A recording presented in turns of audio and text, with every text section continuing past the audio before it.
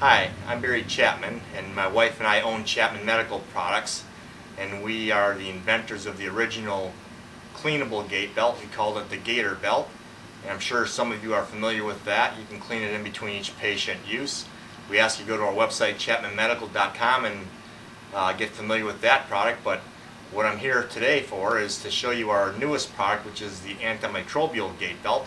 It's this aqua-colored belt. It's a little translucent, it's very soft.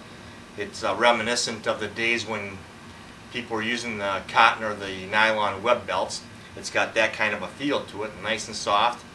And one of the really neat things about this invention is that I have antimicrobial components that are built right into the vinyl itself.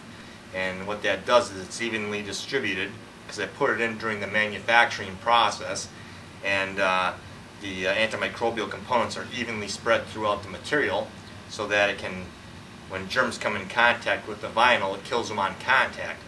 Not immediately at times, but within a couple of days it usually kills all the germs that are on it. Any gross contamination needs to be wiped off in between each patient, so you still need to do that. But this is an extra barrier in between each patient, so you wipe it down and you take off 99% of the germs, and this just helps to kill that last 1%, help to break that cycle of spreading germs. So it's one big benefit of it. It's a little expensive, but it's worth every penny, because you think about it, you spread germs from patient to patient. You put this in your pocket or in your purse, and you carry the germs home with you. So that's one of the big benefits, is it helps reduce those few germs that you do have left behind, the residual germs, and helps to get rid of most of those. So your chance of bringing home germs are that much less. So I'm going to bring this up a little closer so I can show you what I have here.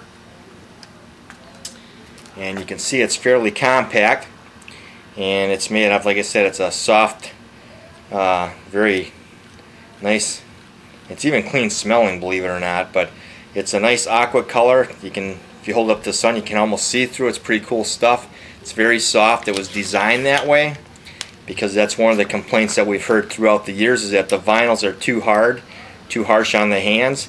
And we've got a couple of different versions, but this metal buckle is the one that I personally like the best because it's nickel plated, and nickel is a natural antimicrobial. It kills germs on contact. That's why they make, door handles and stuff out of the different metals, nickel, copper, zinc and stuff like that, because they do have a tendency to kill germs at rest.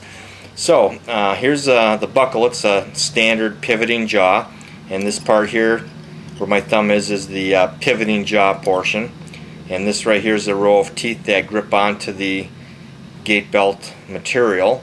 So some of the neat features of this are, it's been around the industry for years and years, so most people are familiar with it. It acts the same with the cloth as it does with the vinyl. So you just take the dead end of the gait belt itself, and you put that underneath the pivoting jaw, and you slide it through, and that's the appropriate position here. So the sliding, the pivoting jaw goes up against the patient's skin. The eye and the Chapman logo go away from the skin. So you want to slide the belt around the patient's waist, under the pivoting jaw.